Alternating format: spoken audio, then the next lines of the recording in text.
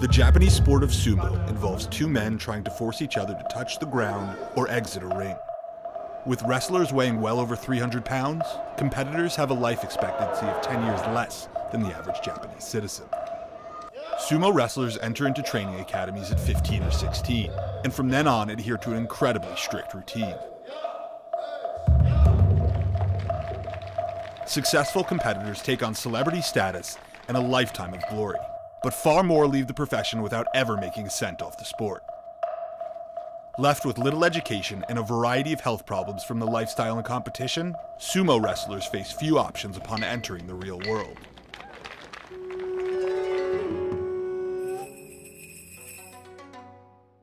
仕事自体はやっぱり厳しいですけど、運転するのは好きですね。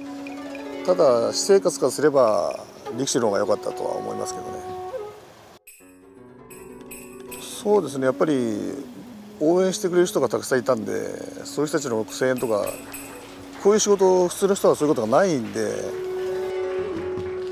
そうですね、激励で手紙くれたり電話くれたり、なんか手作りのもの送ってもらったりとか、優しい人が多かったですね。In order to gain weight, wrestlers skip breakfast and eat an extremely large lunch of chankonabe, or sumo food. They also consume large amounts of beer at midday, and then nap before resuming training. もう食べることも仕事なんで、とにかくたくさん食べろって言われるんで、これぐらいの丼で、そうですね、12、13杯は若い時は食べましたね。で、その他にまだおかずとか鍋があるんで。After failing to find success as a sumo wrestler, Katsushi Matsumoto now owns a restaurant serving chankonabe. 相撲の道で、横綱になれなかったでもこの、板前の世界にね、今なってやってこうしてちゃんこ屋やってるわけですけど、この道で日本一になろうと。まずちゃんこ鍋というのはお相撲さんが作る料理をみんなちゃんこ鍋で、お鍋を作っても普通のカレーライスを作ってもお相撲さんが作るのをみんなちゃんこ鍋っていうんです。ちゃんこっていうんですよ。プロで食べるのは22歳から、あとは下積みからもいろんなお相撲さんが年間そうですね、400人500人のお相撲さんが入りますけども、1年後にはその10分の1ぐらいに減ってしまう。もう私はアキレス腱を切りましてね、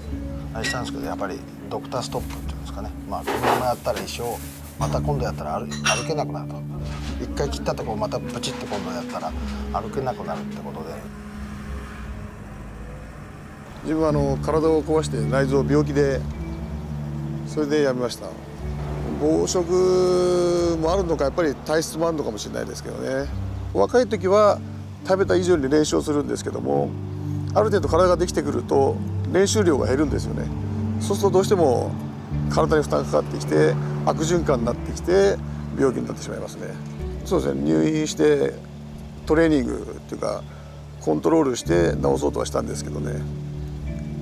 なかなか難しくて。悔いはないわけ、一生懸命やっていて、すなわち横綱ですよね、日本一というのは。これを生かして今までやったことを無駄にしないようにしようという、まあ自分との先ほどけじめって言ったのはね、それは恩として今度横綱にはなれなかったけどこれを切り替えるっていう、ね、軌道修正ですかね。今まで長靴履いてたけど、雨降ってたから長靴履いたけど靴に切り替えたんだ、履き物履き替えたって、ね、道を変えたってことですかね。